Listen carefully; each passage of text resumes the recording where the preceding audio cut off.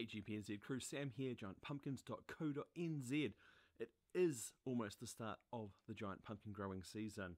In the last video I chucked down some polythene on the Tiny Patch 2.0 in the hopes that it's going to kill some grass and save me some time when it comes to growing pumpkins. We'll see how that goes. In the meantime, I have to scrounge around and figure out what I've got on hand. Now, I have written a blog post about this before, you can read that here. And it's a great time to think about what you have. Now, it doesn't matter if you're a first-time grower or a seasoned pro, have a think about what you have on hand. So, first off, do you have giant pumpkin seeds? Atlantic Giant is what you need. I do have a bunch of those. I may try and ask somebody for some different ones, just because the ones I've got may or may not have the best genetics that I could possibly get. But at the end of the day, I'm not too worried about that. Next step, I'm thinking about those giant pumpkin seeds. Do I have seed raising mix? I do. I've got a bag here that's been sealed since last year. Should be all good.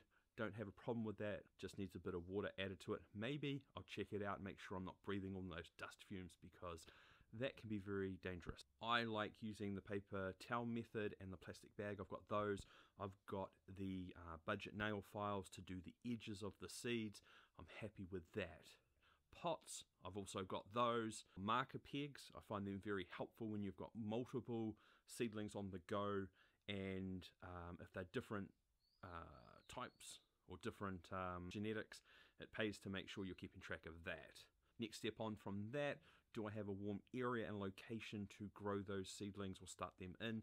Yes. Worst case scenario is I can use the hot water cupboard upstairs. Next step up from that, I do have a heat mat with a thermostat. I find this very, very helpful, especially early in the start of the growing season. So I recommend them. It's not for everyone. They're pretty cool. So I use that in conjunction with a little plastic box I have. I have a temperature probe, which is just a simple aquarium thermometer. And also the thermostat can also help regulate that temperature. So I've got all that down pat. Happy with that.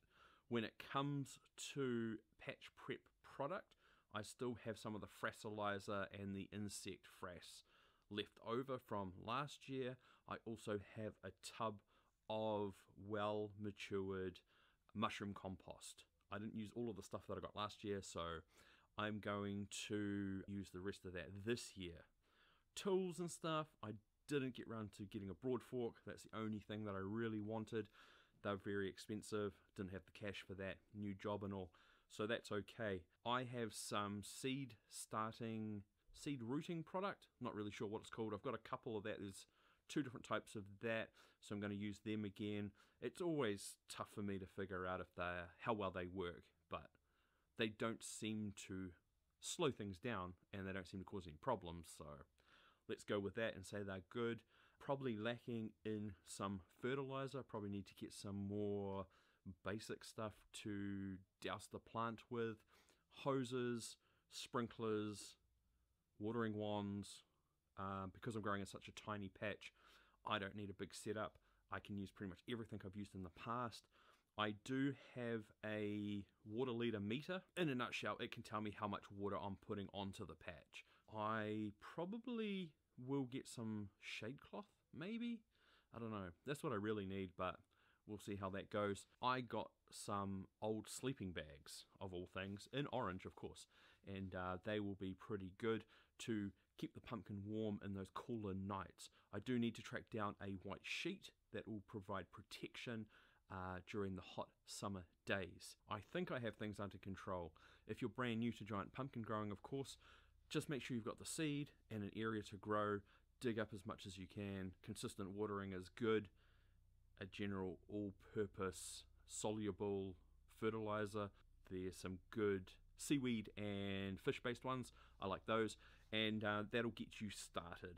Don't worry about too much. You can obviously do more if you want. Just don't get put off thinking that you need everything all in one go in your very first year growing. That's my top tip for people. That's about it. Okay, I'm Sam from giantpumpkins.co.nz. Check out the website, sign up to the newsletter, and I will catch you next time. Thanks.